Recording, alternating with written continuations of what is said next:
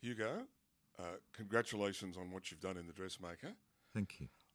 In watching you play Sergeant Farrett, and you get this package or box delivered, and then you say, I'm a policeman, I want to see what's in here, and you get to the dress, and the look on your face, to me, they're the kinds of roles that actors dream of doing.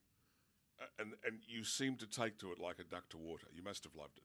Yeah, it's a great moment because Farrett's sort of pretending Farrett's really thrilled that Tilly's come to town, but at the same time, he's anxious because it might reveal his own secret. He's thrilled that she's a dressmaker because he's a dressmaker, and he hopes to make a good friend of her. But he also knows that he sent her away many years before. He he was the one who actually took her out of town.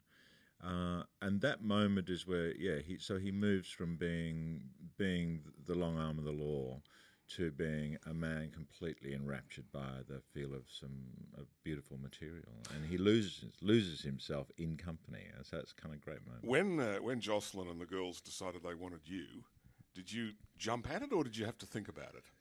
No, I was very keen to work with Joss again. So many years ago, I was in Joss's first film, Proof, which was a real treat for me because it was the first film that I was thrilled about. That I had done a couple of films before, but that was the first film that I had read that I was so keen to be a part of. I thought the writing was absolutely, it was just really smart. Got a great quirky sense of humour, and she's a gorgeous person, Joss. So I was very keen to work with her again. Did you like the cast choice they made? The cast choice, yeah. Well, it's an absolutely astonishingly good cast. Yeah. See, the story as written in a book you don't think of it as a screenplay, but I reckon they've crashed through that barrier of making it really commercial. A story that might have been almost boutique, because of the way they did it. And because they exploited the topography of Cape Winslet quite well with the trees and everything, and then all the little subplots. In watching you, I thought you must have loved doing this. This must have been a character role you absolutely loved doing. Yeah, it was wonderful, and I think for all of us, they're all great characters because they're recognisably Australian types, but they're also specifically grounded in a particular time and place. And they've all got their own secrets, and they all put up a certain front.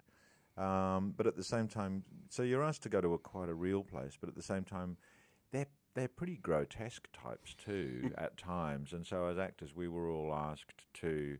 We all realised that the particular style of the piece meant that we were going to go to spaghetti western, massive smash close-ups at certain dramatic moments. So you were kind of, I think that was both the scary part of it, just finding that tone, but also the exciting part of it from an acting point of view.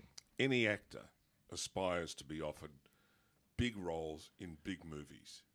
You've had that, and that must have given you the ability to pick and choose your scripts, because sometimes actors do things they don't like to do. I notice you weren't exactly enamoured with Transformers, but hell, the good thing is that if people don't watch a movie much, they don't know you've done it. So it's almost like you can pretend. Well, the odd thing about Transformers and was that for me actually, it felt like a voice job, and I did do it on one Saturday afternoon.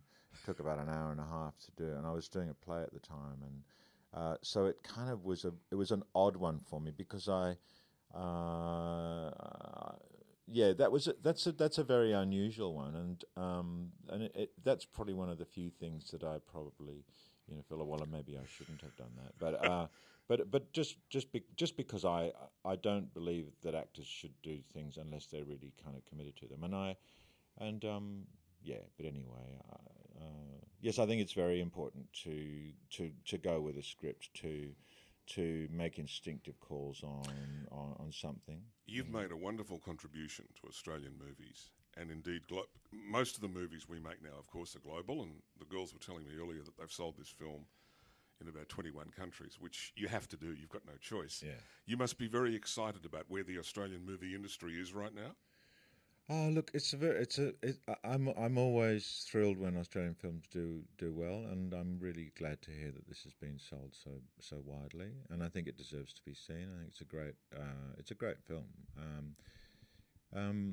Yeah, I always want Australian films to be seen more here, and there's something about our culture which seems unbelievably wrong-headed that we don't want to see our own stuff, and I mean we do, but it because we love reading our own stories and watching our own stuff on TV, but there's some weird block that we have. We still feel like other people's cultures are more interesting than ours, and you've added a wonderful eccentricity to this film that's given a breadth. I was with the preview the other night with people that are not movie buffs.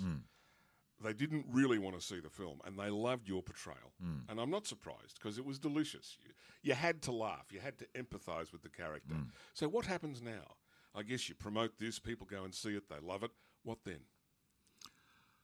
Well, I think you just keep, as an actor, you like looking out for the next interesting script, and reading things all the time. And I've been doing a lot of theatre, and you just keep on sort of trying to find the next interesting thing, and maybe have a break, go and plant some vegetables and trees up in the country. Yes, spend time with the family. Well, I think you're to be congratulated on what you've done for the entertainment business. You've really contributed so much to Australian culture and to the arts, and I think you've more than boxed above your weight, and congratulations. Thank you, that's very kind of you. Thank you.